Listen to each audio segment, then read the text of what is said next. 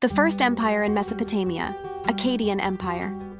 The first empire in Mesopotamia is often attributed to the Akkadian Empire, established by Sargon of Akkad around 2334 BCE. Sargon is considered one of history's earliest conquerors and empire builders. Here are some key points about the Akkadian Empire. 1. Founder, Sargon of Akkad, a military leader, unified several city-states of Sumer under his rule, creating the first known empire in history. 2. Capital. The capital of the Akkadian Empire was Akkad, although the exact location of this city remains uncertain. 3. Conquests. Sargon expanded his empire through military campaigns, conquering various Sumerian city-states and regions beyond Mesopotamia. 4. Cultural influence.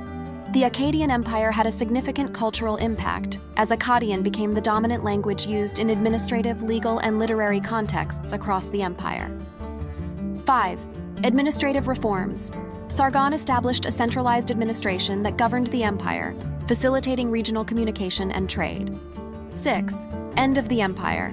The Akkadian Empire faced internal and external pressures, and after Sargon's death, it eventually collapsed around 2154 BCE. The empire's fall was attributed to factors such as invasion by neighboring peoples, environmental changes, and internal strife. The Akkadian Empire marked a transformative period in Mesopotamian history, setting a precedent for future regional empires. After the fall of the Akkadian Empire, Mesopotamia saw the rise and fall of several other major empires, including the Babylonian, Assyrian, and Neo-Babylonian empires.